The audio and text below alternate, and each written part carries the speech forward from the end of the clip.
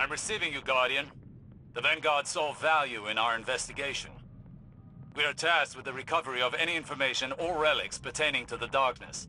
Welcome back to the Glykon, Guardians. I expected you to be gone after the armistice. This ship is Cabal. I have a duty to its crew while Calus remains free. What have you found in our absence? Hidden records in Glykon's mainframe. From your lost Guardian. They're decrypting as we speak.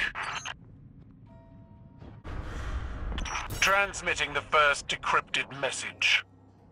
He's been drinking more and more of that royal slop. I see him pawing at the air for hours, laughing, eyes glazed over. There's another alignment tomorrow.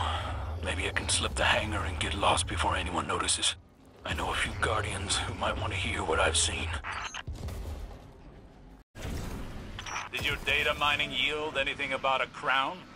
Amsat detailed an ornate procession that brought a hive crown from Leviathan to Glykon. It allowed the darkness to invade the Scorn's thoughts. Not the darkness. The entity. The two are entwined. Does the difference matter? That there is a difference makes our understanding of the darkness a facade.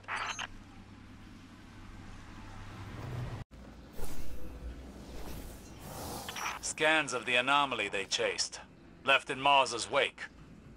It's a part of the darkness, one piece of a larger web. Others align with our missing planets and moons, as well as many points beyond Sol's borders. Calus' scribe identifies a voice in the darkness.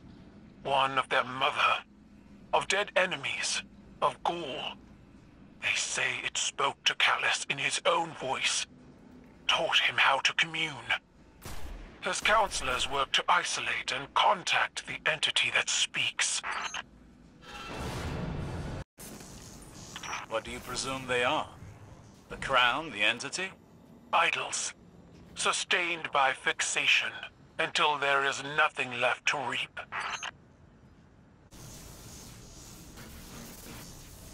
A Scorpius turret.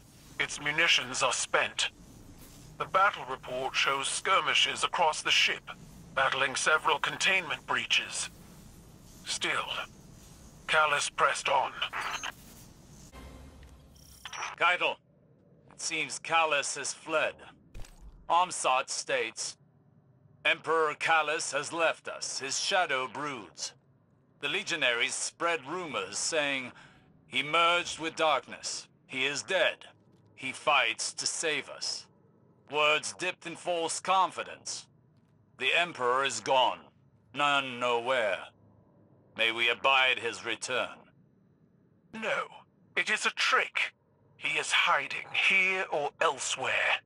He did not simply vanish. Bring back some tales, Guardian. Calus' surgeons experimented on the Scorn. Cranial dissections, dark ether drownings to engorge them.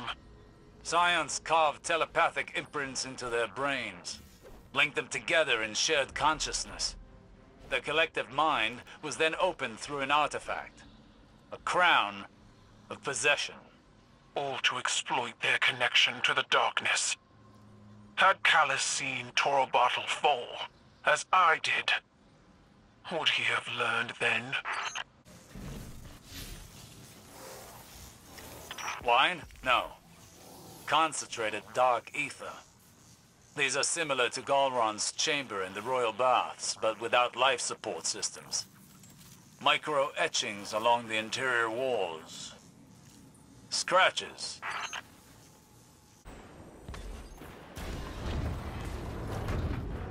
We hit Acheron's wall and sank. Straight down to the deep.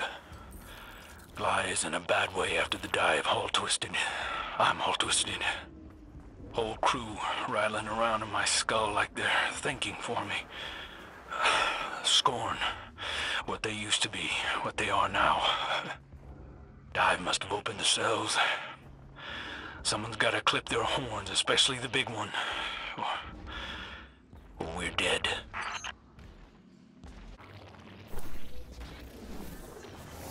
ghost was injured here. The remnants of its light pooled around the dark center. A memory, preserved in physical form. You said you wouldn't. You promised. Everything you say is a lie. But